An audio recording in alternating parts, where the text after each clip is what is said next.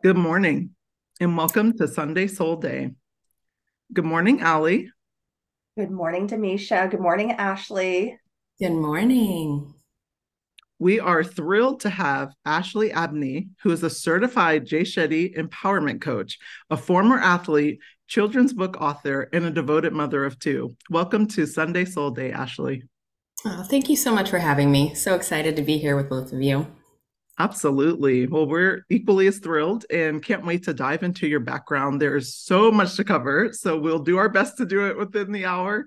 But wanted to just first kick it off with where did you grow up and where do you currently reside for people who are searching out for empowerment coaches? Yeah. So, born in Cincinnati, Ohio, and then I've been in the Northern Virginia area since I was two.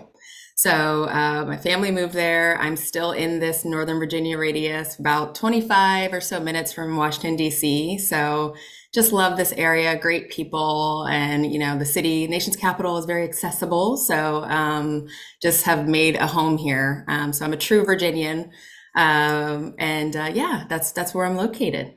Can you tell me a little bit about your earlier life? I know you started off as an athlete playing basketball. Take us through your journey a little bit before you became an empowerment coach.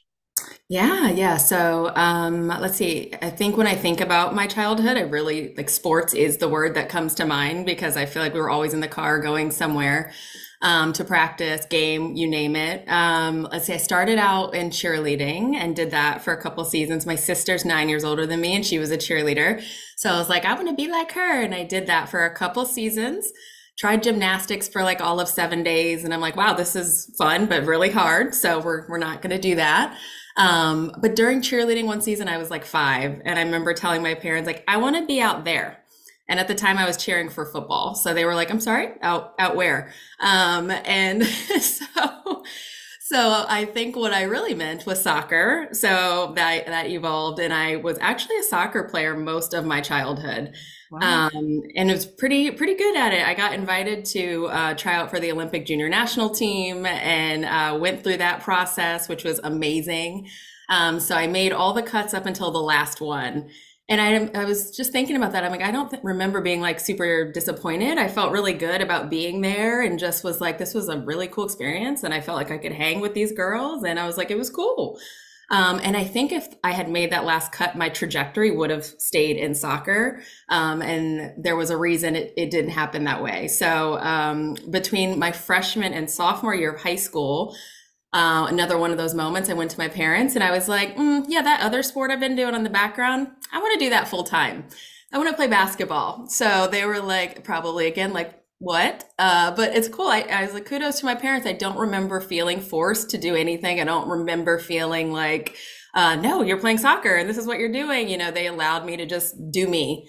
And so I transitioned to basketball full time. And I had a coach at the time. She's like, Ashley, this is really late for you to switch over to basketball, considering you want to take this through to college. And I remember her just kind of just being real with me and just being, I'm going to try my best to get you, what an offer that I can. And, and of course there's different levels and different divisions. And I remember her aiming where she wanted to put me. And I was like, no, I'm going higher. I'm going higher. Thank you. I love you. And I still love her dearly to this day, but I was really late. And so she transitioned me and I trained with her, a lot and really worked me into getting a scholarship. So I played college basketball at Longwood University. Had a couple injuries there, but was fortunate enough to be a student assistant coach and they kept me on scholarship. And then senior year, returned and finished up. So it was beautiful journey. I'm such an advocate for sports. I feel like so much of what I learned today, I've learned through that journey: leadership, work ethic, discipline, you name it. So yeah, that's my sports journey. Oh, I love it. Thank you so much for sharing. And it's so interesting. You share a similar start to Allie because Allie also got started in gymnastics. And, Okay. and it's so interesting. You transitioned into your sport that carried you through college and earned you a scholarship. I also got a late start in track and field, like much later than majority of the girls who started when they were, youth. I actually started like the summer of, I think, 8th grade going into ninth. So got a really late start, but earned a scholarship to UCLA. And Allie also is an athlete. You want to jump in, Allie, a little bit? Sure. I love listening to your story because similar to you, my parents had me trying everything and didn't have me locked into one sport, and started with gymnastics and cheerleading and ballet. And then I swam, and then I didn't start playing water polo till sophomore year of high school. And all my peers had started in like 6th or 7th grade. So similar to you, had to play the catch up game and ended up with a scholarship to Davis to play water polo. So, Love that. I love that. Female yeah. athletes. I love it. Yeah. So Ashleigh, can you tell us a little bit about your experience when you had I guess, a pivotal changing moment, and how you went from playing basketball and had gone through some stuff to your healing journey of self-discovery and reconnection with your authentic self? Sure, sure. I think, I love that journey is in that question because it truly has been a journey. And I think I thought maybe it started a couple years ago, but when I look back on my life, it actually probably started about 4 years ago. And I vividly remember being on the beach on vacation with my then husband at the time, I'm now divorced, and my best friend on my other side. And I remember just saying, I don't feel like this is it for me. And even admitting that I was not happy or something was wrong when I knew I had a lot of great things, felt so guilty. It didn't feel even right to say out loud. But I just was like, you know what? I'm going to say it. And this is how I feel. And I said it. And they were kind of exploring, like, what do you mean? And I said, I don't know. I just feel like I'm supposed to be doing more. I feel like I'm supposed to be helping people. I just feel like I remembered Ellen at the time, who would always just be like, here's a car and here's a check for $10,000 on her show. And I was like, I want to do that. I want to change people's lives in some way, but I don't know how to do that. And here I am on vacation and I'm like, this sucks. And so it felt so bad to even say that, but I said that, and then all of a sudden, they were like, well, what are you thinking? And what came to mind first was something about alcohol. And I was like, I think I need to look at alcohol. And they were like, what do you mean? You don't have like they don't see you having an issue with alcohol. And I was like, no, I don't think a quantity issue, but I think my relationship with alcohol, I need to look at that a little bit. And that allowed me to just start realizing and consciously paying attention to when I go to have the wine with dinner. What am I feeling that I'm kind of suppressing or maybe trying to not feel? And it was kind of a way I was realizing at the time where it was kind of like your body's trying to give you these cues of what you're looking for or these emotions that are coming up, and you're kind of pushing them down a little bit in certain ways. And that was the only way that came to mind. I don't know where any of this was coming from, but I realized I was already kind of on a journey before I even realized it. And so that's where I started. And I started consciously paying attention to, like, even the simple, you have a glass of wine with dinner. Is something coming up for me that I feel like I need to do that, or why or when? And from there, when I slowed down and started paying attention to my emotions, things started to get really clear for me on what really I was pushing down or what was like needed my attention. So that was kind of the pivotal moment. And then fast forward there, that led me to a couple years ago, really going deep. And my divorce was starting, and that process and that journey. And I saw a post one day that was just like, the work that you don't do, your kids are going to have to do. And I was like, ooh, I'm motivated by challenge and responsibility. So I was like, no. I have to do something. And in that athlete mindset, I'm like, bring it on. If it's hard, bring it on. Like, I will take on the pain for them to allow them to live life more fully and allow me to show up for them in my most authentic self so that I can be there for them to support them through their journeys as well. Actually, that just stood out to me so much. The work we don't do, our children are going to have to do. Yeah.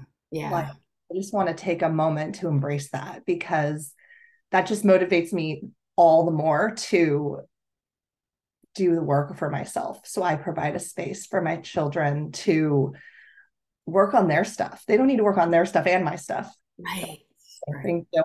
And then I just really quickly wanted to touch on the alcohol piece. I think that's something that I work on with my clients. What was it behind the drink that you're experiencing that we want to look at? And oftentimes, oh, I just want to relax. I just want to have fun. Well, why weren't you relaxed? What's going on? Stress. Well, how do we de-stress first? And then we talk about if you're going to have a drink, you want to do it to feel better, not good, because you're just going to intensify whatever space you're already in. So it's interesting that you came up with that all on your own. Can you tell me a little more about that? Yeah. It's so funny because it started on that day at the beach, and these were thoughts I didn't even know where they were coming from, but I felt safe enough with those two to just say it. And I'm like, let's just see where this goes. What I realize is, I think there was a lot of things in my marriage that I was pushing down. And so it was trying to just cope with some of that, because what am I going to do? Get a divorce? Like these were the thoughts, like, what does that even mean if you face that? So I think there were things there that I was like, oh, I don't want to feel that. I think there was things with my career, because here I am trying to say, like, I want to make a change or an impact in the world, but my career was great and I was good at it and it was a way to make money. But I was like, I don't feel like I'm doing something, like I'm stressed out. It's not good. I have the Sunday scaries, every day feels stressful. Like I have anxiety about opening my laptop, so I think those were the two biggest things once I slowed down to say, like, okay, what are you feeling if you're going to grab a drink first? It started to put spotlights on parts of my life that needed my attention. And I actually don't even know, I don't remember where it came from that I had that realization. But from that day, I downloaded an app where I can start tracking my habits. And I just would start to see, like, watch I had one drink today, and what was the feeling before, and like, what do you feel after? And I've been doing that since 2019, just to make sure I stay on top of my consumption and the reason behind it, really. Yeah. Wow. Well, in behavioral therapy, we call it the ABCs. So we do the antecedent, what happened before the behavior, and then the consequence. And it looks like you were able to track that on your own. So it's an actual behavioral therapy technique. Awesome. Wonderful. Didn't know that. I tell you, we learn something new on Sunday Soul Day, whether it's through our guest or through Allie, or, hopefully people are learning from me. Yes. Thank you so much for sharing that. You were a corporate professional for 15 years. What were you doing before you transitioned to the Jay Shetty Coaching Certification School? Yeah. I was working in corporate hospitality, and I worked my way from like the front desk all the way up to, a corporate level that I was really proud of. So that helped me be like an expert at everything that I was doing, which was great. That allowed me to be, be grateful for many promotions and all of that. And then I got to the point during the pandemic where I'm kind of like, okay, I'm not challenged anymore because I know kind of like everything, and I don't feel like I'm learning. So that fire is just not there anymore. And I was doing product development at the time. And so I left my company after 14 years, which is like, oh my gosh, and walk off the first cliff kind of in my life, and went to tech, doing product development as well. And I was like, yes, my fire is lit again. Like, this is great. I'm learning. I'm challenged. I've got imposter syndrome going crazy, but we're just going to keep pushing that down. And so I just was trying to just find my fire again. And for about 8 months, it worked. And then that fire went out again. And I'm like, this is not working. Something is not aligning with this. And I was already on my healing journey. So I'm like, I think this new version of me is not aligning with what I'm trying to make it fit in this corporate space. And so I started to be like, okay, what do you want me to do? And I started meditating and going really deep into like a serious meditation routine. Be like, I'm trying to do it my way and it's not working. Like, what would you like me to do? So I started meditating a lot. And, ironically, in one meditation, and this is why I really work with my clients on meditation, because it's just so free and available to us, and you can get so much goodness. But in one meditation, I saw myself in a coaching capacity. And I was like, well, I am not a sports coach. Like, what kind of coach is this? So I start looking into it, and I'm like, life coach, what is a life coach? Like, I didn't even know what this was. I just saw myself talking to clients across a table and kind of guiding them. And then I found, the algorithms worked in my favor through Jay Shetty's program up at me a couple times on Instagram. And I remember joining my first call once I decided to be in that program. And I was like, This is where my people have been hanging out. This is where my empathetic, warm, natured, kind souls have just been hanging out. Like I just felt such a belonging in that group. And I was like, and you know what? This makes complete sense because I've informally been doing this all of my life. I've always been that teammate, that friend, that colleague that's pulling out strengths in people and demanding that they make people in their life see them the way I see them. So I'm like, this all makes complete sense. It all makes complete sense. And I think what we naturally gravitate to has something to do with a reason and a why toward our purpose, but sometimes we don't see it because we're so good at it. Absolutely. That is so spot on. What really stood out is it's similar to my journey as well in tech. I'd been doing it with people my entire career, not really putting a name to it. And I even had coaches of my own. But just didn't really think that was what I was supposed to do. And the calling just kept getting louder and louder for me. And so, like you said, the algorithm worked in my favor on Instagram and then again on Google. And I joined the Jay Shetty Coaching Certification School. So grateful that you did as well.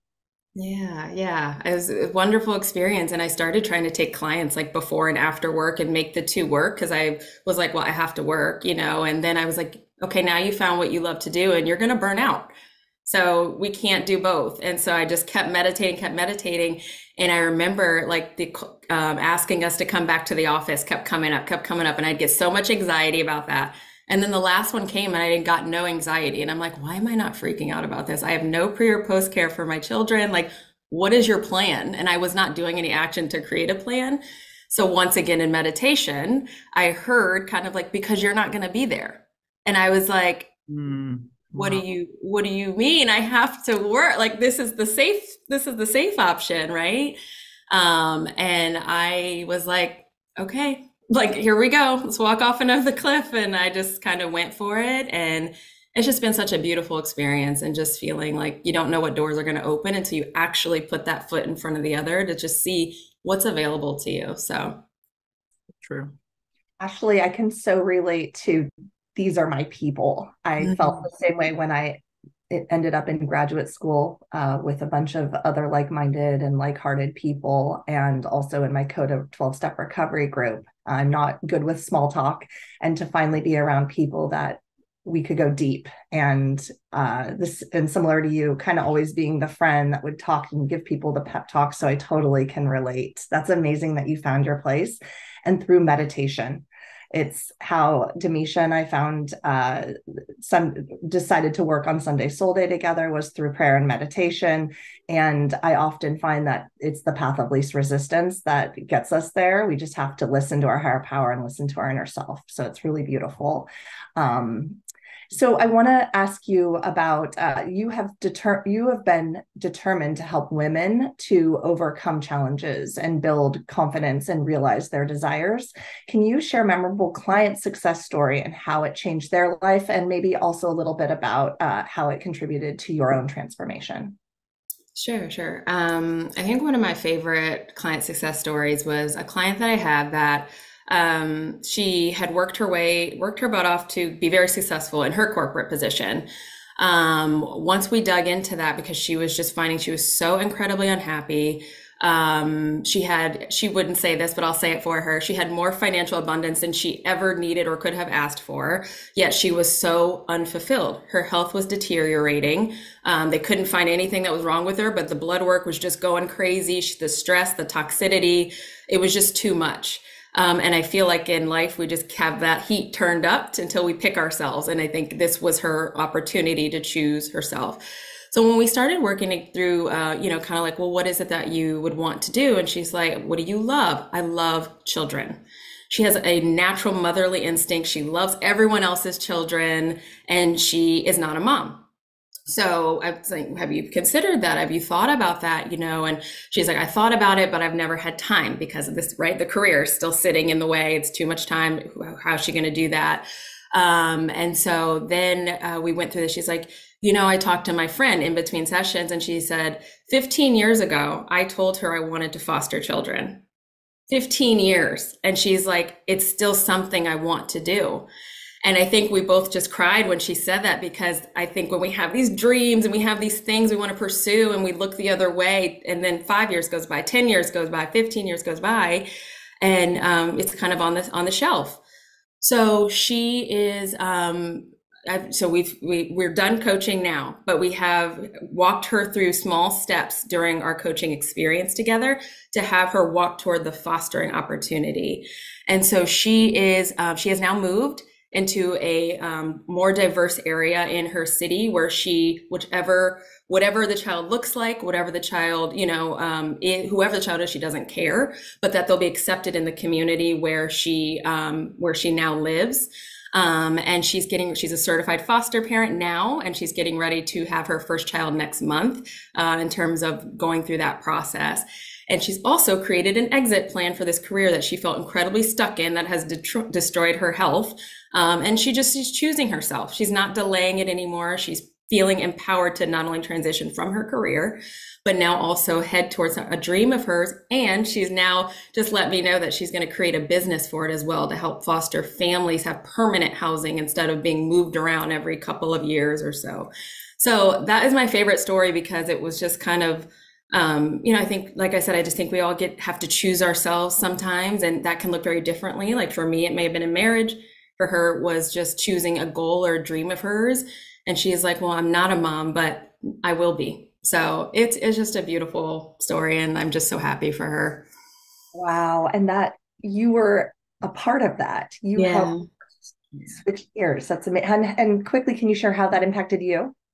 Oh, I think immediately it made me realize why I'm doing this work. Like it really helped me. She was one of my early clients too. So that was like a great transition to just be able to be validated in knowing, like, though you may not be impacting 500 women in this one conversation, that like your life purpose is tied to so many other people, even through my one connection with her. Now she's going to help, other lives. And maybe she would have never done this if we had not had that experience. So I don't take lightly like the magnitude of this role and this impact I can have in people's lives. So it's just made my heart warm. So yeah. Oh, I love that.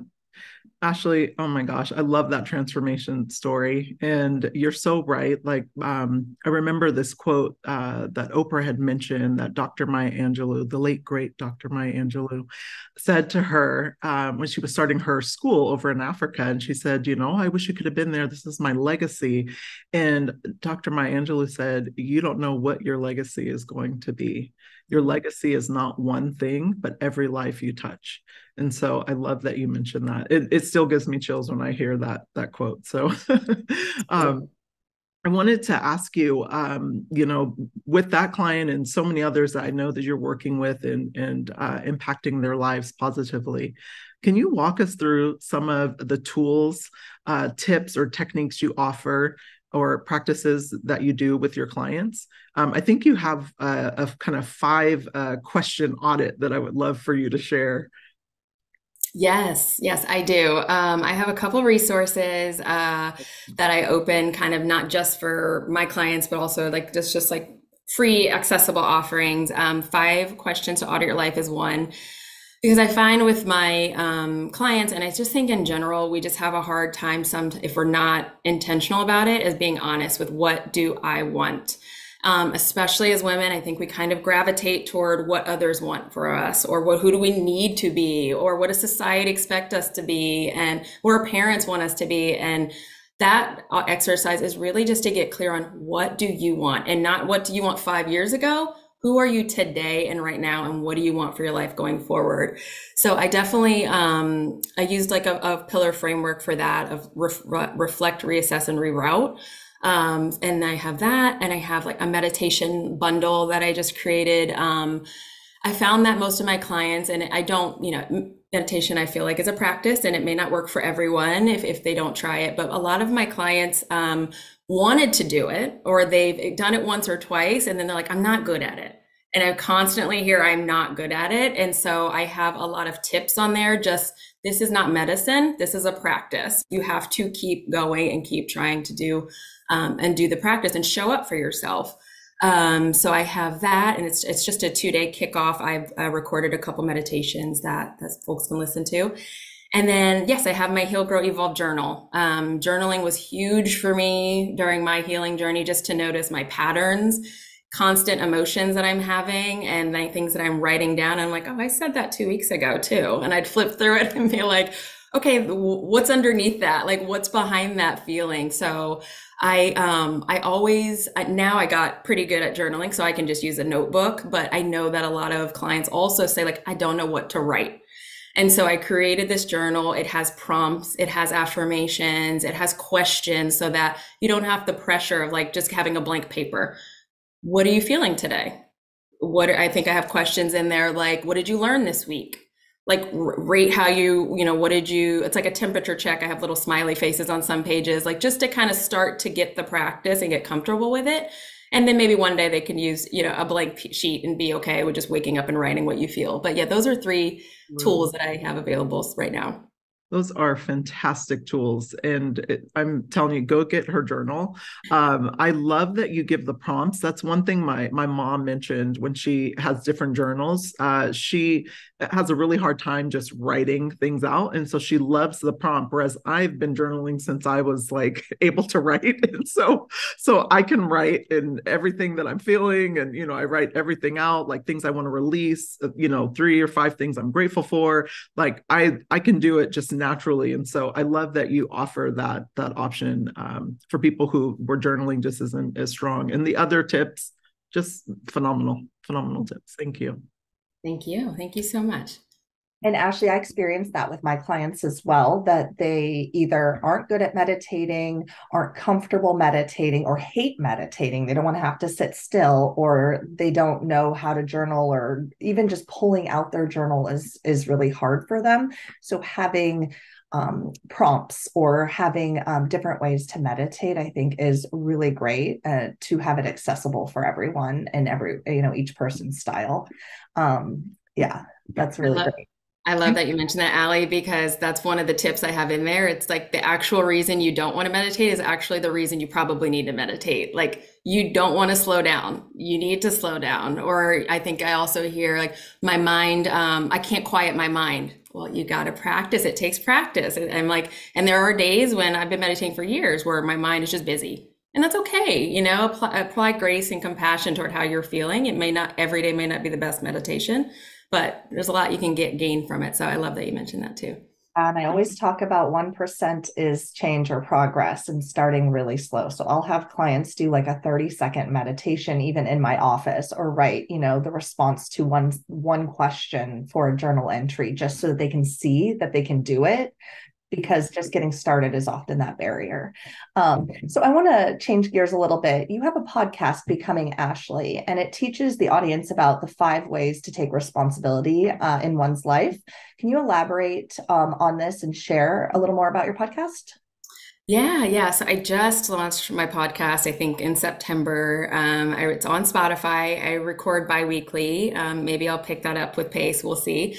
But for now, it just was another avenue that I could speak freely in, and also like apply a little bit of coaching in it.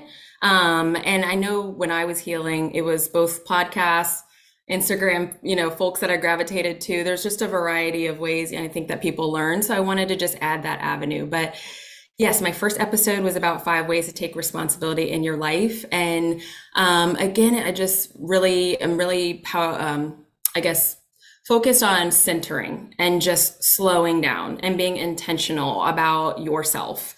And so I walked through tips like prioritization of yourself and your well-being. What can you do to take 5 minutes out of your day just to connect with yourself? Can you go on a walk? Can you do, I think on the podcast I mentioned, I used to do puzzles a lot last year, just take 20 minutes and I'd get like a 1,000-piece puzzle, and can I put a couple together? And just using your brain differently and keep learning, reading, whatever it is, just having that growth mindset. I talked about notice if you're playing the blame game. I was a huge I'm the victim, and it can be as subtle as the way I used to look at it, was like, this always happens to me, or I knew that was going to happen, and just shifting that into a mindset transition of just do I always say that? And if I always say that, what's underneath that? And then I think I walked through things like connecting with yourself. A lot of my clients that I've worked with thus far, they haven't felt in a long time. They don't like feelings. They don't want to feel them. They want to just avoid them. And so I talk through different ways to just spend time in solitude and find your peace and reconnect with who you are as an individual.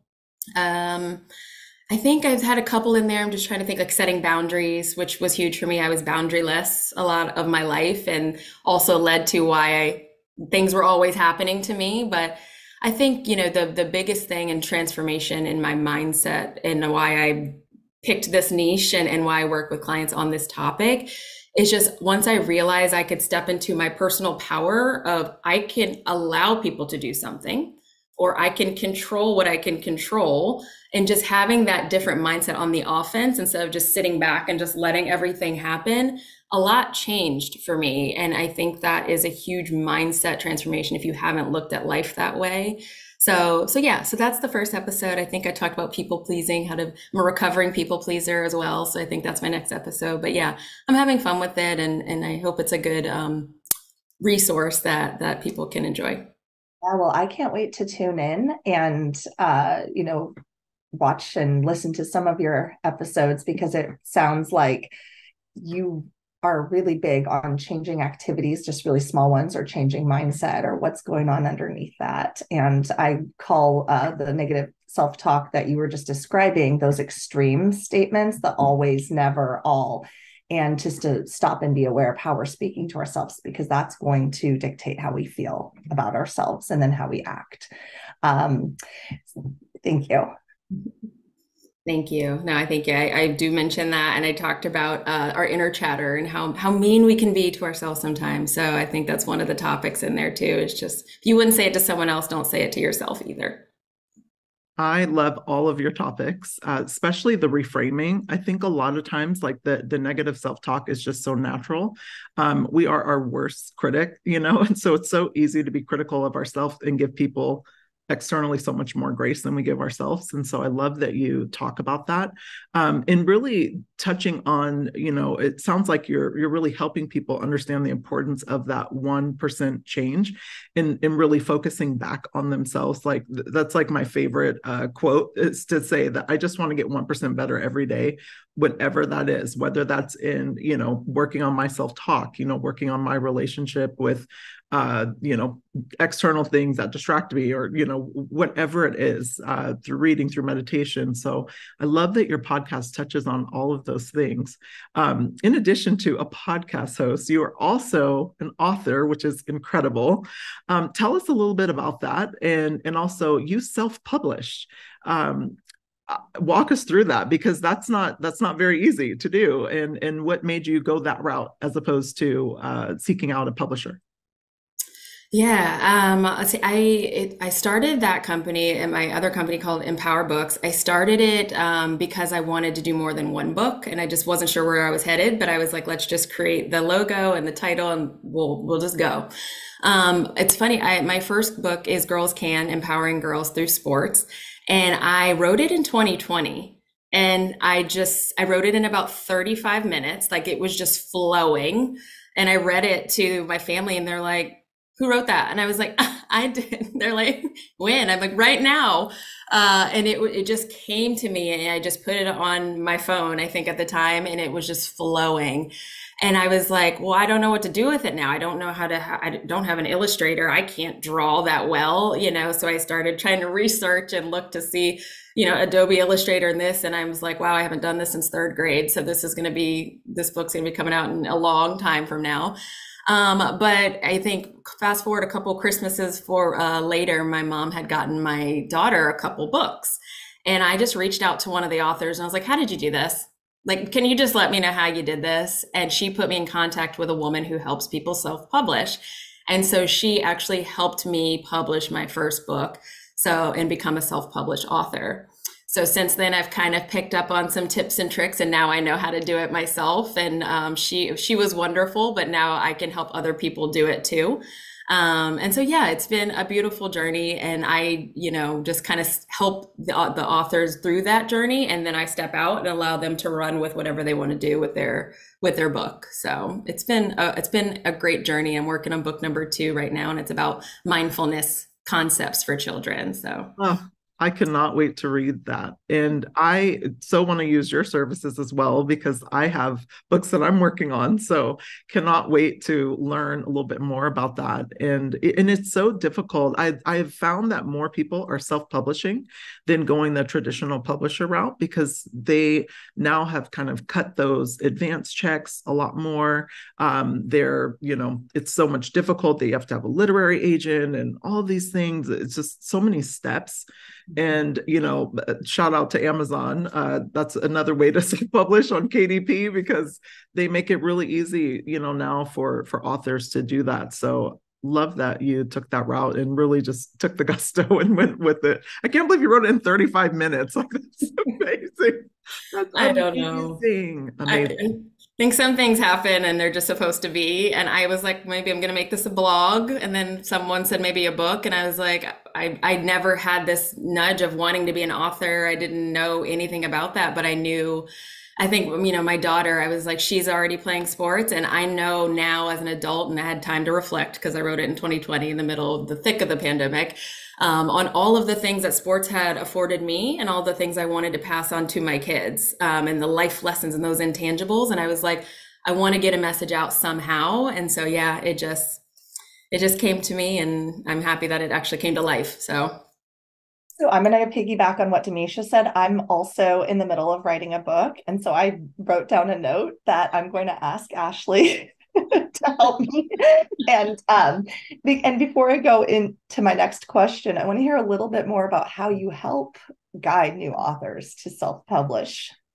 Yeah. So I actually, once an author has their manuscript ready, then we can start working together. So I want no parts of like helping write the book. I want it to be the author's complete creation, and their thoughts and their whole identity left with them.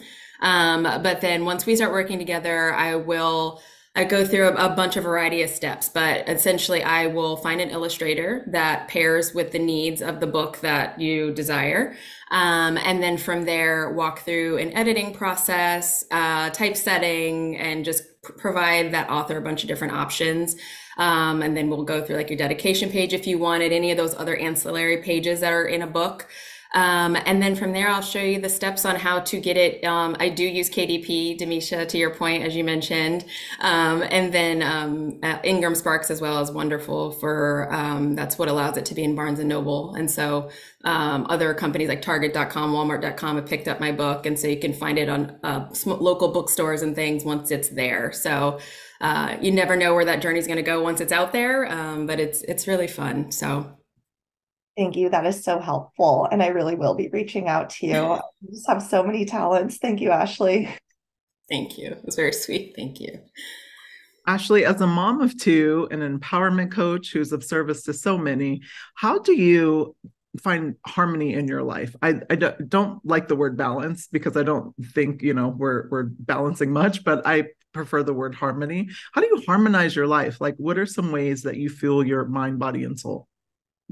I love that you used harmony because I have harmony tattooed on my arm. So no, stop. Yeah, I know. Nice. Oh, I love. Wait, you have to show it again. Show it again. Oh, okay, sure. Can you see it? Closer. Oh, it's in cursive and probably backwards for you all. No, it's not. So yeah. Maintaining harmony is definitely like, I got this actual tattoo in December of last year, and it was like just reminding me to stay grounded, reminding me to stay like just at a state where that it works for my mind, and to your point, mind, body, and soul. I usually go to, like, my 4 go-tos would be meditation, journaling, nature, and yoga. And you know what, the biggest thing I've done or implemented is just grace and compassion. Like, some days are going to be great and I'm going to feel on top of the world. And some days I'm going to be like, whoa, okay, we're going to try again tomorrow on that. And I just try to go with that mindset every day, and I'm not aiming toward perfectionism. And I think when I allow myself to just take a step back and say like, okay, today wasn't like ideal, or what do we need to focus on tomorrow? And I use lists a lot, because I cannot keep it all up here. And I just try to aim for harmony. I don't necessarily measure if I've, achieved it or not. I think once I have that mindset already ingrained, it's just not a part of being. So those are my four things I usually go to though. Sometimes more than one at a time, but just kind of when I feel scattered, I need to just like recenter myself. Those are phenomenal. And I love that you mentioned grace. That's something that Ali and I, incorporate as well, in a lot of our practices. I think it's hard as women, as athletes, we have so much that we, are trying to achieve in our lives and trying to do. And we're, going back to the self-talk, not as always graceful with ourselves. And I think even it's ingrained when you're young to be, kind to others, be kind to others. It's like, no, you got to also be kind to yourself. So I wish they would teach that more in schools. It's something I'm working on with my children, is to give themselves grace, like in welcome mistakes, welcome like all those things. So love those tips that you mentioned for kind of fueling your mind, body, and soul. As an author, I can imagine you also enjoy reading. Do you have any recommendations that have kind of helped you along during your transition or your journey that you would love to recommend to our audience? Yes, I do. I just did a newsletter last month and I put this in there, so I'll share it. You Are a Badass is one of my favorite books by Jen Sincero. I've read it probably 3 times now.